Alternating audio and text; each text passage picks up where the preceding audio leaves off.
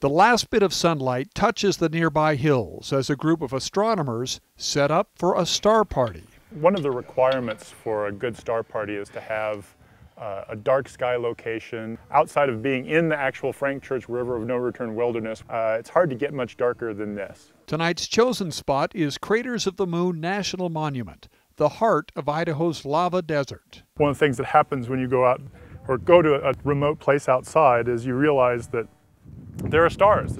Now she's just about ready for use. The telescopes are ready. Now all they need are people to show up and enjoy the view.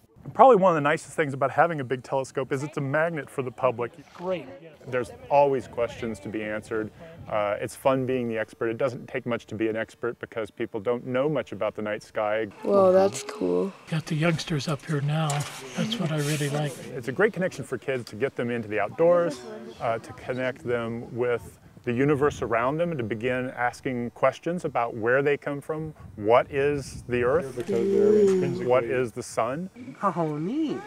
Put one of those in the telescopes and the questions just start rolling from their lips. As people gaze at the heavens, they are also having an outdoor experience. Tonight, the Milky Way is going to just light up the center of the sky here.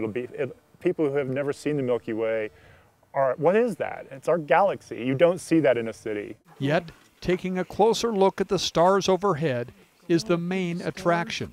I could stay up here forever. It's like I'm in space. For Be Outside, I'm Michael Keckler.